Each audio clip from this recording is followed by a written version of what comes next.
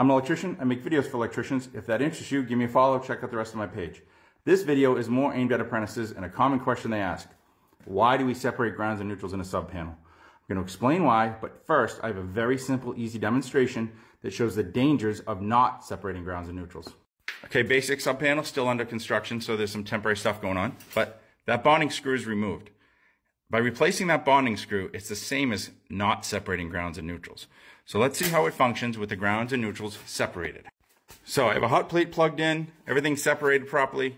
We got about 14 amps on the hot, and then on the neutral going back to the main panel, we got 14 amps. Well, 13, high 13, right? 14 we'll call it. Everything's right, correct? So now I get the bonding screw in but not tightened yet, and we're still at 13 amps. Okay, so now watch what happens when I'm on the neutral. See that? Watch what happens when I tighten this bonding screw. I'm tightening her down. I don't slip off one-handed here. Oh, there we go. I tighten the bonding screw and my 13 goes down to 6. I still have 13 on my hot, but I only have 6 on the neutral. Where'd the rest of it go? Well, it's going back on the ground. We now have 7 amps on the ground. Before I explain why that happened, I just want to point out that hot plate is being fed off an arc fault to GFI combination dual function breaker, and it was not tripping during that demonstration. That breaker was not malfunctioning. It shouldn't trip there the way it's designed. So why is that happening? Now, it comes down to one of the biggest misconceptions to the point of it's almost a lie because everybody says it. You hear it all the time. Electricity takes the least path of resistance. That's just not, it's not that simple. It's basically not true.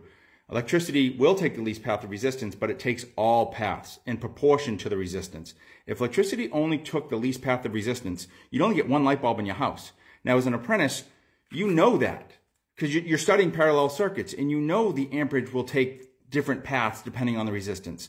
So when you don't separate grounds and neutrals, you're giving your return current 2 paths back. And it's gonna take both. The other way I like to teach why we separate grounds and neutrals and sub-panel is we separate grounds and neutrals everywhere except for one spot. You separate them in light fixtures, you separate them in receptacles, you separate them in junction box, you separate them everywhere. But for some reason, we throw circuit breakers in that box and the apprentices think it becomes a panel, a main panel. It's just a junction box with overcurrent protection. That's how you have to think of a sub-panel. It's a junction box with overcurrent protection, and every junction box you've ever done, you separate grounds and neutrals. Clearly, we could spend a whole day teaching about all the intricacies that just went on there, but hopefully this plants a seed and gets you thinking in the right direction.